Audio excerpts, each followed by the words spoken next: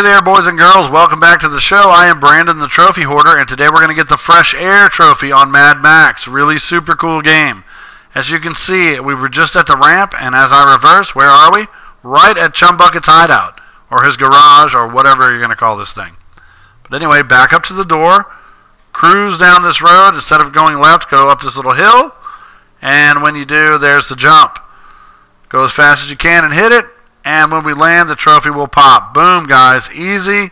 Love you guys. Thanks for watching. Peace.